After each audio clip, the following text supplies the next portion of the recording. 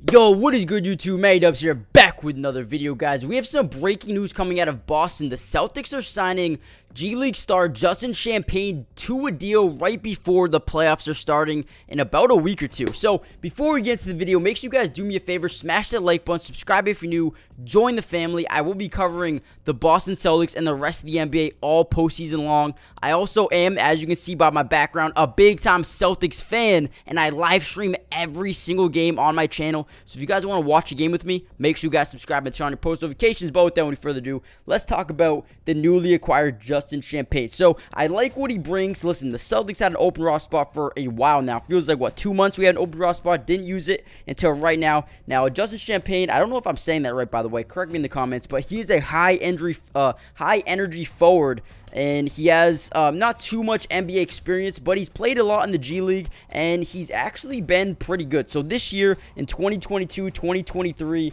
he is averaging about 18 points a game, shooting about 52% from the floor, shooting a little under 31% from 3, which I know isn't the best, but he is going to do whatever it takes to win a game. High energy player, like I said. He's going to dive on the ball, dive on the floor for a loose ball. He's going to make big-time defensive plays like he does right there.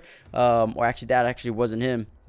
Was that him? No, there he is with the dunk. But listen, I like this signing. He's not going to play much. Don't expect him to come in here and get a lot of minutes, especially in the playoffs. But he's just going to add depth. Listen, he's not going to get any burn pretty much probably at all. Maybe you see him in a blowout game here over the next couple of days. But he's only 21 years old, 6'6", 206 pounds, averaging about 19.5 points in his G League career. Listen, I don't think it's a bad pickup. We had an open roster spot, got to give to someone, and he's a guy who can come over here and maybe even develop over the next couple years. I probably won't have him for a couple years, but he could develop, so we'll see how it is.